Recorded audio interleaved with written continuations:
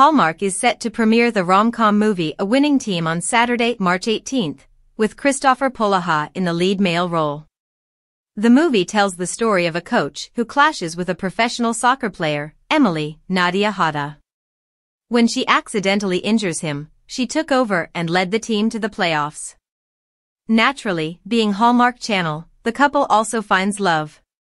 In a recent interview with TV Insider, Hallmark actor Kristoffer Polaha was asked what drew him to star in A Winning Team.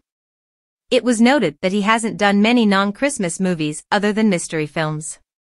Polaha explained that it was the timing, as it was perfect for him to get to work. He said to himself that he wants to do more movies throughout the year. In fact, he has a fun idea for a June wedding movie.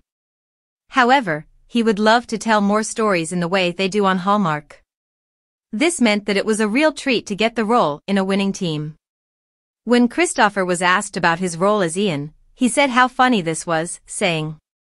Polaha continued, saying the team didn't know what to do, but within 2 weeks, the team began dominating, while his sons and another dad became a fun little coaching ensemble.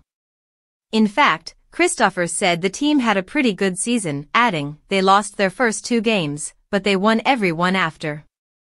Due to this, Polaha was in the coaching mindset when he got the script. He said he didn't know if Liz Yost knew that, as he had mentioned to her that he was coaching his kids' flag football team, adding. TV Insider noted that Polaha was already preparing for the role without even realizing it. The Hallmark actor agreed, saying he was honestly already doing research for the role and knew exactly what it is like to lose. Kristoffer said he also knew what it was like to get competitive and start winning and change your mindset. Meanwhile, Polaha also noted that the script is really good and he mentioned that Hallmark is telling amazing stories. In fact, they tell them in a way that your entire family can sit down and watch, adding. Kristoffer explained that when viewers meet Emily, she is a soccer star who has become too competitive. He said that then she meets his character Ian, who is divorced and let failure shut him down. So she's winning too much and he's not winning enough, or he's failing too much.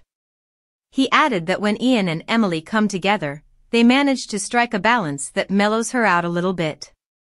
Moreover, the balance also gives his character the courage to let the competitive fire back into his life, which he needed.